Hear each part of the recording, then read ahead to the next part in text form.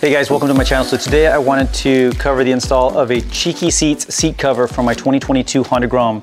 The stock seat is pretty much the only thing that is still stock on this bike, and I think it doesn't complete the look of the bike since, again, everything else, literally, I think everything else on this bike has been modified. So quick install again of the seat. It's got orange piping and orange stitching, and actually the orange is a really good match to the wheels, so I think is going to aesthetically look really good.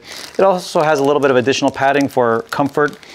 The way that this works, and I actually also have a cheekyseats cover on my Honda Ruckus build, is that you just put it over the stock cover and there's a drawstring to pull it tight, and it's really that simple. On my Ruckus though, I did end up cutting the drawstring and actually just stapling the seat cover on to make it that much tighter, and I'll probably do the same thing on this install. But first let me get it on and see what it looks like in the stock form with just the drawstring, and then I'll show the process to actually staple it down if you want to make it extra permanent.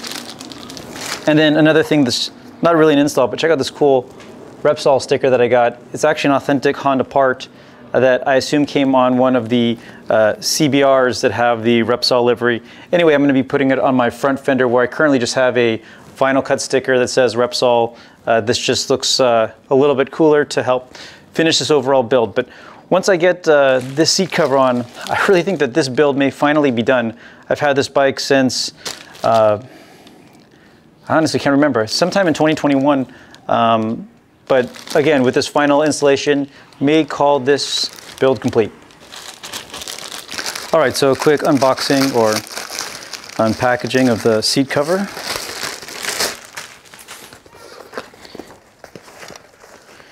So this is the drawstring that once you have it around the seat, you just pull down to tighten around the edges.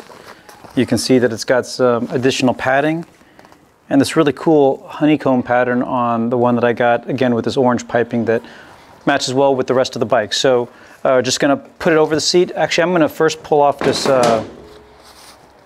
this little band that I guess is for holding on to. It looks like there's these two little 10mm nuts that I need to pull off that'll just release that.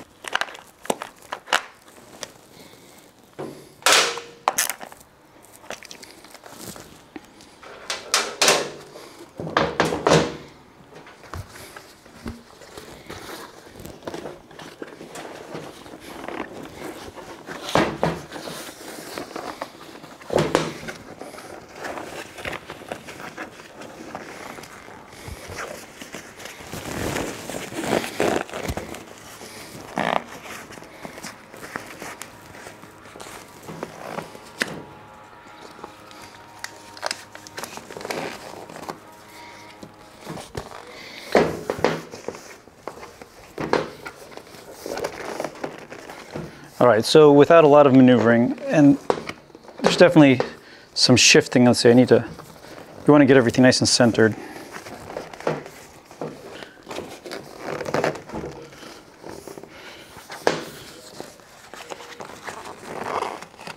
Okay, first pass, and I think it looks pretty good. I didn't pull the material too tight, and I didn't really cinch down that draw cord because I am going to staple these down, but the stitching is beautiful, the colors match, and I think it really adds to the overall look of the bike. So what I'm going to do is make sure everything is perfectly centered and then start stapling it down just so that I can pull all this material very tight so that you don't see any wrinkle marks.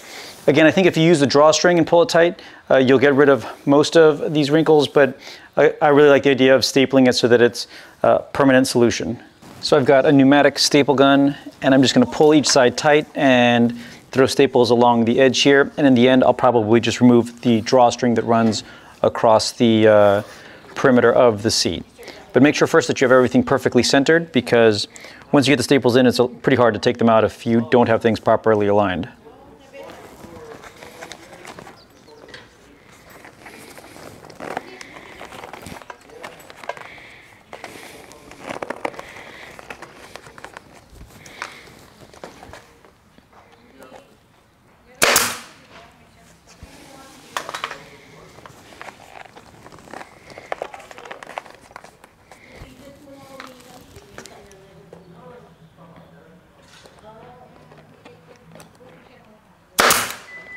All right, so I've got all the staples in.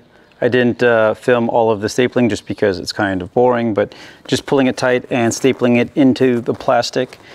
I'm using 1/4 inch stainless steel staples. You definitely want to use stainless steel, otherwise you're going to get rust all over these. But once I got all these in, I did cut out the drawstring because I no longer needed it. But you can see that everything now is pulled really tight against the plastic frame of the seat.